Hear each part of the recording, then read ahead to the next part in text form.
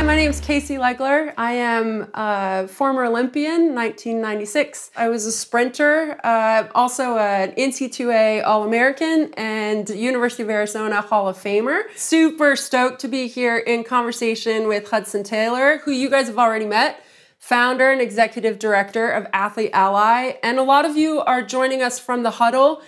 You're probably super fired up. You've heard a lot of things from a lot of phenomenal athletes and executives, from the Golden State Warriors to Paralympian basketball, Abby Duncan. You've heard from Jason Collins. These people are at the kind of like forefront of what it means to support and encourage and welcome LGBTQI athletes within their organizations. And it always feels like such a privilege when I get asked to talk about this because it's so important to me. So, I'm very, very queer. By the way, if anyone who's watching this doesn't know, came out as trans many years ago, swam my last year as a gay human, and it was, non-gender conforming. And, so I'll just kind of put that in there in case there was anyone who was wondering. But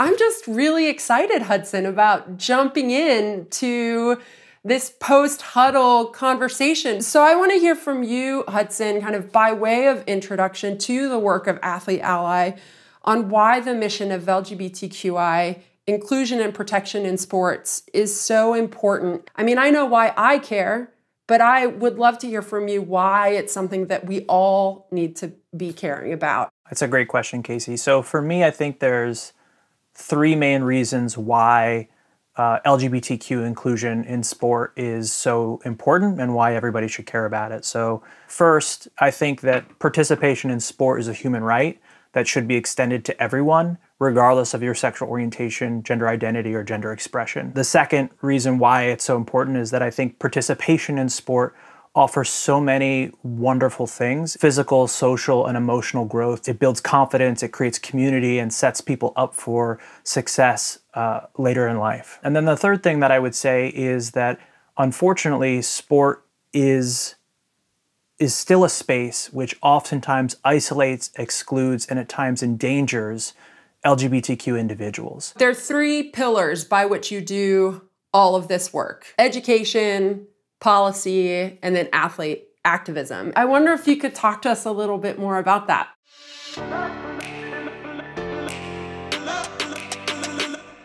Athlete Ally does a lot of work around education. One of my favorite athletes, I'm a massive fan of her, but one of the things that she said was so brilliant is Abby Duncan. She's a gold medalist.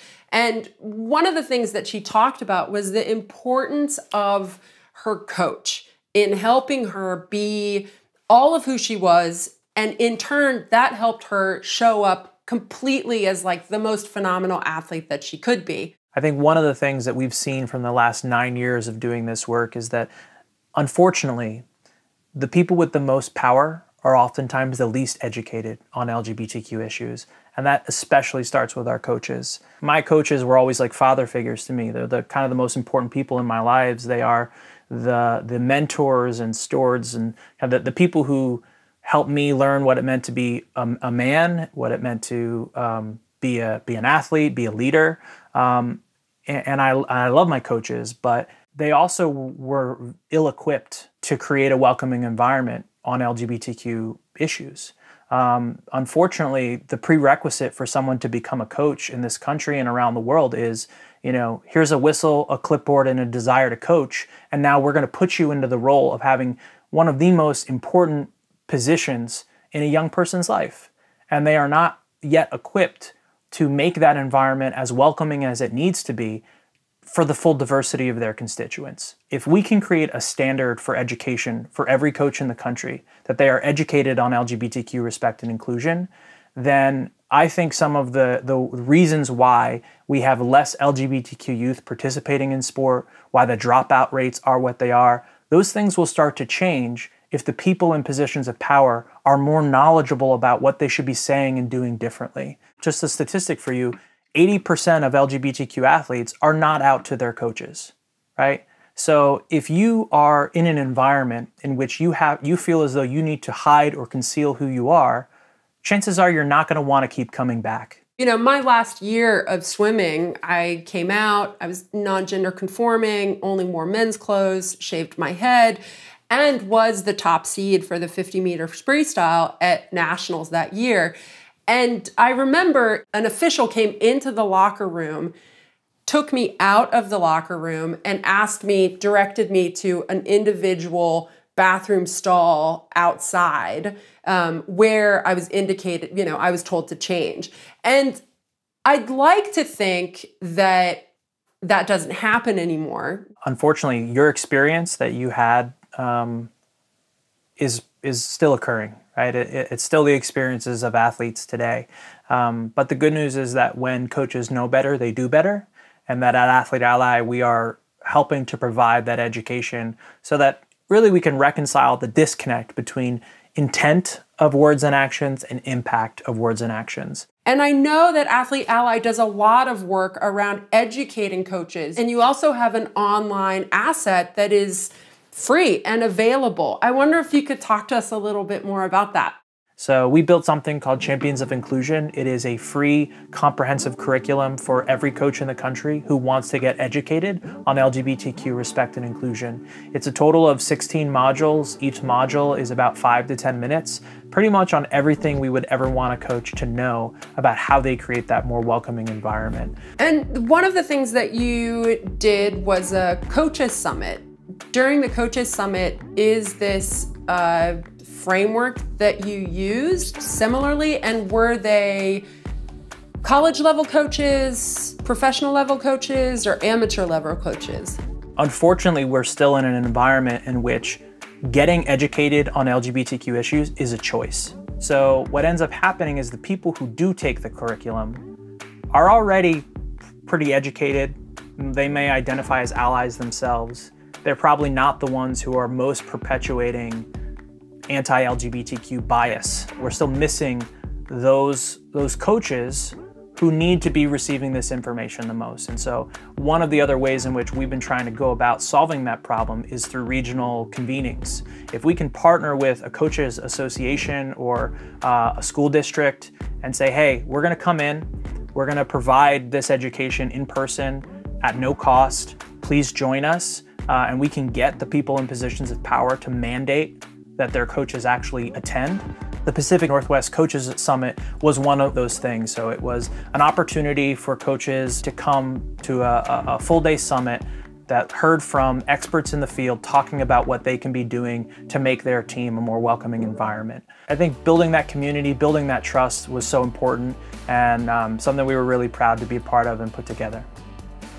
Just so worth it. Like I said, not only that, but I wish it was longer. I wish it was more than one day. There needs to be way more establishments that take responsibility on speaking on social justice issues and politics. My existence is political. And so, as a queer Latina coming into a powerlifting space, that all it is, growing on the feet of white supremacy. That, for me, that's a resistance, and that is something that I need to be supported in.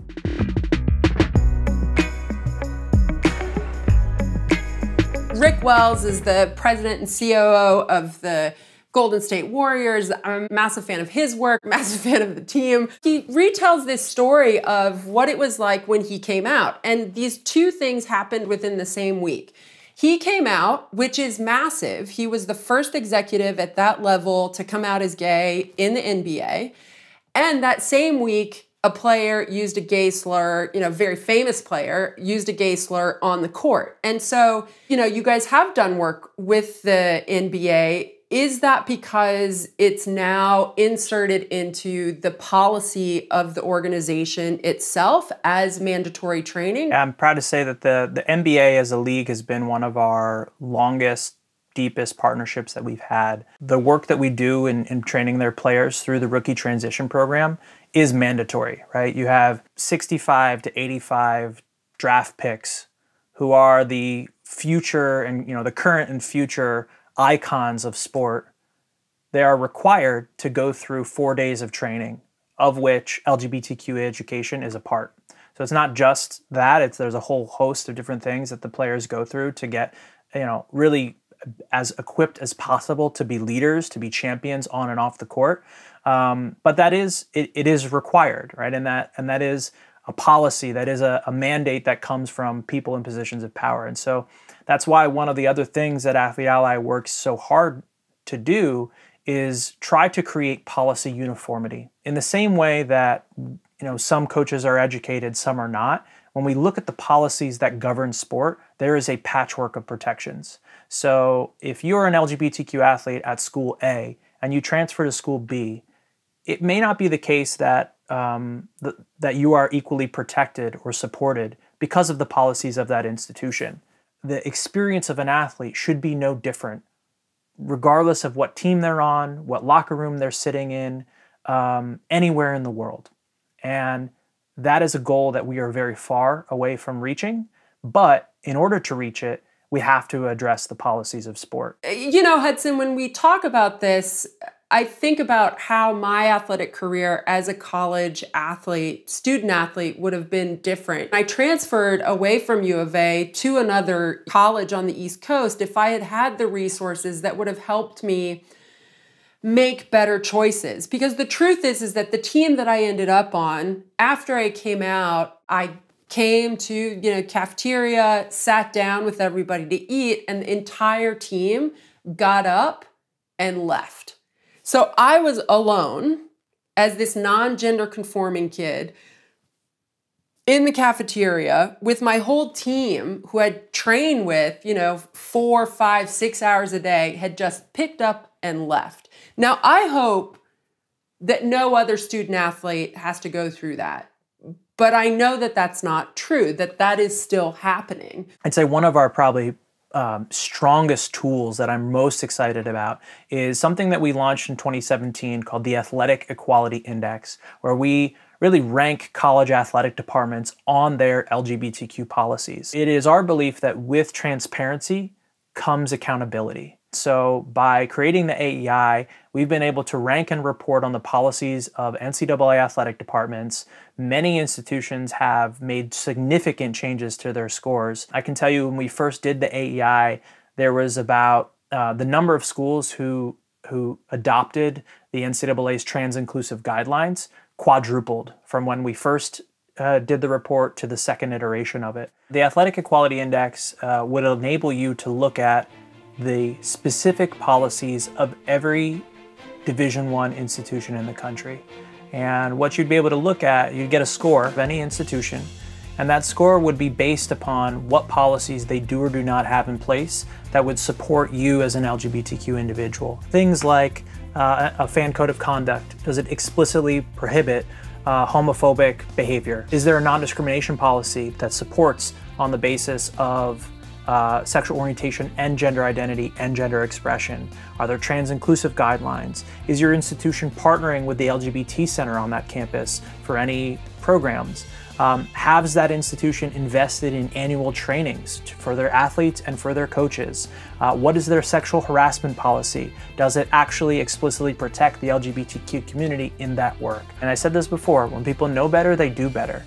I can imagine that having the Athlete Equality Index and understanding if this was a place where I was going to be welcome in all of my diversity, I probably would have gone to that school over another. I like the idea of all of these queer LGBTQI athletes knowing where they're going to be able to go so that who they are is a non-issue and they can get on with the business of being phenomenal athletes. This makes me think of the competitiveness. It's like, it's just good business. Also, as an athlete, I'm pretty competitive. I think a lot of people in athletic departments are pretty competitive. So they're like, I'm gonna nail this. I'm gonna be the best. This is an Athlete Ally Student Athlete Activism Summit, basically giving us the tools and the power to connect to one another, to activate change on our local campuses and beyond. Now, all of you are a part of this wheel for me, right? You are a part of my network now. You are a part of my community of supporters and allies, just as I am yours. There's a deep history of athlete activism. You know, I was thinking about the images that I grew up with, you know, of Tommy Smith and John Carlos raising their fists in solidarity. And also Peter Norman, the silver medalist of that 200-meter race, as an ally wearing the OPHR badge. And the OPHR was a project that they'd come up with that was the Olympic Project for Human Rights. So it was like that whole podium was an announcement that rejected systemic racism at the IOC level, but then all the way down to what was happening here in the United States. Fast forward, here we are in 2020, where, Kaepernick is the inheritor of this. We have the WNBA, who is, wearing Breonna Taylor shirts, has now pivoted and activated voters in Georgia to vote for Warnock. This is happening. We want to live in a world in which athlete activism is both accepted and at times expected. There's this culture that still says, stick to sports, shut up and dribble. I was told this by my father. He was like, I shaved my head because I could not stand how they were treating women athletes. Yep. Shaved it because all the guys got to shave it. I was like, there is a difference with how they are treating me and how they are treating them, and I cannot stand it anymore. Yeah. And when I came home, my dad was like, that's not the place to do that. You should have just swum. You should have just, Yeah. And I was like, if not there, where else? Yeah. In my backyard? Like, this is a problem. It's a systemic problem. And I wasn't crazy enough at the time to try and do something about it. Our Athlete Activism Summit was one of the pieces of programming which I'm really proud about. We brought together athletes from across the country. Mainly these were student athletes who had already started Athlete Ally chapters at their school and were really trying to figure out, how do I continue this work in a strategic way? And how do I build community with the other athletes across the country who are also engaging in that work? So over the course of an entire day, we worked with these athletes to do things like power mapping at their institution, understanding where their allies and their obstacles were at their institution, who they could rely upon to help them get a Pride Night started or help get a policy changed. And then we also gave every participant sort of a guidebook that they could take back to their chapter for facilitated conversations going forward, so that when they do convene their teammates or the people who are involved with the chapter, they knew what type of topics they could bring up and have a facilitated dialogue that would be most beneficial to improving the culture and the climate of their institution. There is an audience there that is that is available to be educated, is open to it, and then suddenly there's familiarity with what it means to have excellence in a woman, in a queer woman, in someone who is standing up for justice, understands the intersections of this within the communities that they live in.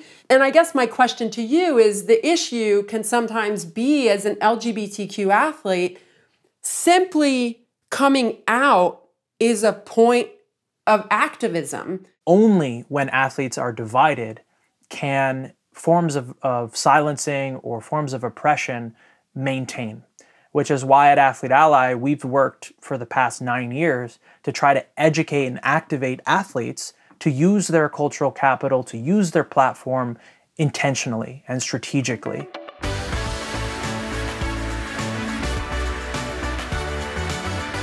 What can we do to, of course, support you and Athlete Ally's work? And what can we do for those of us who are retired, have moved into different industries, to help the younger athletes who are coming up feel like we are here to support them? I would say I think everybody has time, treasure, or talent that they can give to help us end homophobia and transphobia in sport. If it's time that you can give, that's time that we would love for you to take out of your day to open up an email and write to your alma mater. Ask them what they're doing about LGBTQ issues in sports. If you're a parent, write an email to the athletic director at your kid's school. Say, hey, this is an issue, right?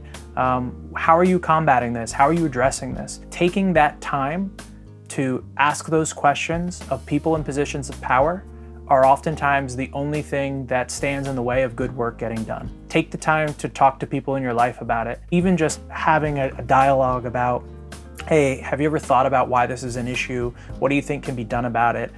That's still meaningful. You know, I think everybody has impact in their own little universe, in their own community. And progress moves at the speed of trust, and you can only really begin to build that trust through intentional dialogue. Treasure, you know, Athlete Ally is a nonprofit.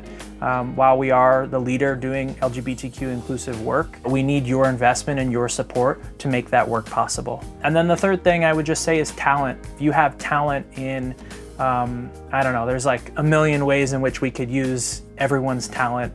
As a small staff, you know, we are continuing to try to update our education work. So if you have that kind of pedagogical expertise, it can really help us make our education as data-driven as possible. On our fundraising, we definitely need help. We need that talent of helping us ask and solicit and steward the people who could be helping drive our mission further and farther than it's currently going. I think everybody has time, treasure, or talent to give, and we need all three in great abundance. So if you're watching this and you are interested, I hope that you'll take us up on any of those three opportunities. You know, I read something in the newspaper a couple of weeks ago that 2 of the Supreme Court justices in the United States suggested that, you know, a new case against gay marriage should be brought before them and rescind the 2015 ruling around the Equal Marriage Act. And, you know, that law allowed for me and my wife to get married, who's Australian. That allowed for us to come to the United States together. That allows for me to go into the hospital with her. We have so far to go. And it is alarming, especially here in the United States, when we start hearing at the highest level folks beginning to talk about taking away the rights of LGBTQ. And so it makes me nervous about this even smaller population that are our young athletes who just want to play a sport. They just want to benefit from all of the things that you've said. And the idea that we would exclude these young kids from the possibility of playing a sport at the amateur level, at the collegiate level, makes no sense. And I like so much that you've broken out the things that I can still do personally, because the truth is it can be discouraging, but you distilled it in that perfect kind of athletic coach way that I, of course, respond to, right? Which is, if you've got time, give it. If you've got cash, give it. And if you've got talent, give it. Because the truth is that while we have come a long way, you are a small organization that is admirably punching way above its weight at the international highest levels of sport, simply saying everybody deserves to play with dignity. So I feel pumped. When I first started Athlete Ally, I asked an activist, you know, what does it mean to fight for social change? What does it mean to be an ally and an activist? And he said, Hudson, I want you to imagine yourself standing at the edge of a cliff. At the bottom of that cliff is the ocean, and beyond that is the sunrise. Now, when you stand up and speak out for the things you believe in, you fight to make the world a better place for the people in it, you take one step closer towards that edge. You know, you feel a little bit scared, a little bit uncomfortable, a little bit unsure as to what people might say, what they might do. But the truth is that when you choose to go towards the fear and stand on that edge, that's the role of an ally, that's the role of an activist, somebody who's trying to shape the world for the better. And when you are in this place, I can promise you 2 things. The first is that from this place, there can be nobody who stands in front of you. And the second is that it then becomes your responsibility to describe that sunrise to everybody who stands behind you. And that sunrise is the possible, it's the future, it's whatever we want sport to look like. So if we choose to use whatever time, treasure, or talent we have in whatever way we feel comfortable, we're going to make that sunrise a reality. Hudson, thanks so much for your time. I'm so grateful to you and the work that you guys do at Athlete Ally, and I'm so thankful for including me in being a part of this conversation. Thank you. At Athlete Ally, we believe in the power of sport to inspire us and to bring us together across divides. Joining together with student athletes, professional athletes, and beyond, we work to build spaces where every athlete is safe, welcomed, and included. When we all stand for equality, we can create a world where all LGBTQ athletes can thrive. Donate today.